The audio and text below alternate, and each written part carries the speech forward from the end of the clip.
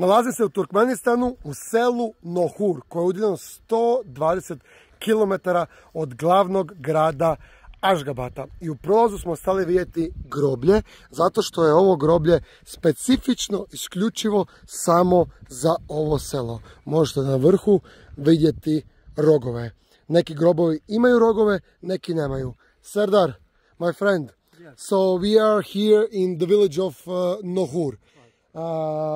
We are passing by, we saw these graves, and I asked you why those graves have horns on top of them, and why some graves don't have. Okay. So what's the story? So the story is the graves for the horn. According to the religious belief of this local person of this village, there is this unique, as you see. No any of the Islamic countries, no any of the. So in Turkmenistan, no any other graves.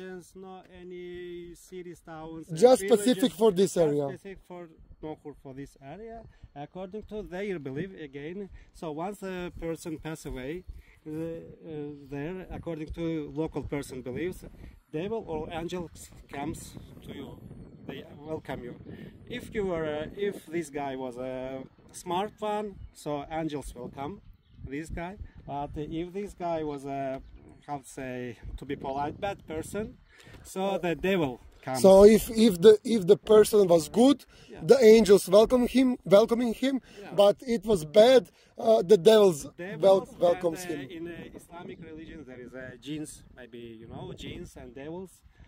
So they come to this bad guy. So according to their beliefs, their sons or brothers, they put these horns in order to protect their daddies, their relatives from the devils and jinns. So example, this grave doesn't have a horn, so it probably their kids was thinking it's a good person. Yes. So for this grave, their kids or family, they were thinking, oh, it's a bad person, but let's put the horn. Yes, even no guarantee, because you can see him, you can be a good person, but again, he was maybe also a good person, but again, they want to take a guarantee and they put this horn. Just in case.